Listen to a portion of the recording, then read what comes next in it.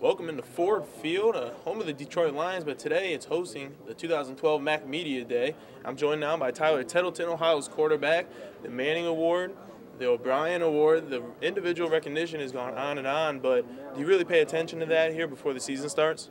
Not really. It's a great honor to be a part of those lists and everything, but, I'm more of a team-oriented guy and, all about what we want to achieve on the field. And, that's what I'm really excited for this year is for what we want to do and, just excited.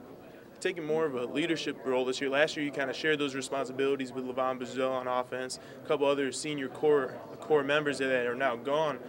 How has it changed for you in terms of now everything's on your shoulders there as the leader of the offense? Yeah, I think I have to kind of take it on myself to, kind of lead these guys. But, we have a lot of good guys around me, a lot of guys that are coming back and, been a part of our success that we've had here. And, that's always great to see. And, that makes me more comfortable, being out there is that we have a lot of veteran guys out there that can lead this team and, step up and do great things for us. And, that's always great to have. And there might be a couple of names that the Bobcat fans might not know yet who you're going to be throwing to this fall. But what can the Bobcats expect from this offense this year?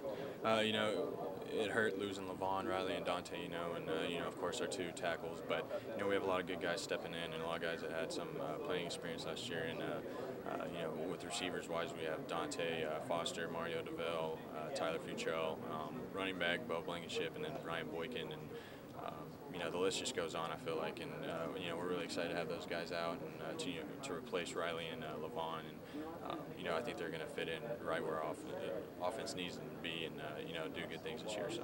And you guys had arguably the best season in football history here at Ohio University, picking up the first bowl game victory in school history.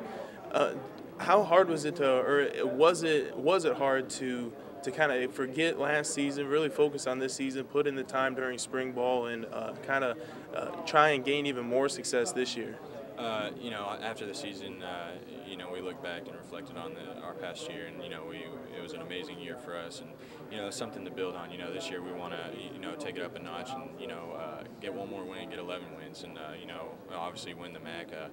We feel like we have some unfinished business there, and want to win that, and of course get to a bowl game and win that too. So, we just want to continue to keep progressing and do good things for the university, and I think we will this year. In the first game against Penn State, everyone's been hearing the news. I'm sure you guys watch the news as well.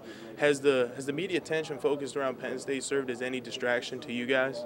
No, I don't think so. I think all the guys realize that it's just going to be another game, and all that stuff is off the field stuff, and the only thing we can focus on is just a game, and I think nobody's going to be distracted by it. We're going to be excited to go in there and hopefully get a win and play our best, and I think that's what I'm looking forward to, and the team's looking forward to, and we're just really excited. Playing against a Big Ten powerhouse like Penn State, do you relish that opportunity to go out and play with the big boys? Because a lot of times during recruitment, guys that end up at MAC schools and players that end up at smaller schools like that might have got snubbed a little bit. Do you guys feel like you have a chip on your shoulder to prove that just because you're from a MAC school doesn't mean you can't play with the big boys? Yeah, a little bit. We're always excited for those games, and especially these past 3 or 4 years.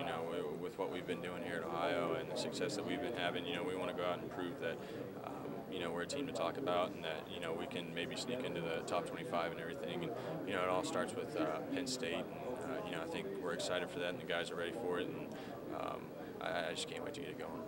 All right, he's Tyler Tettleton. Watch out for him this fall. Reporting for the Bobcat Sports Showcase, I'm Mark Pierce. Make sure you turn in to WOUB.org/sports. Further information from Media Day here in Detroit.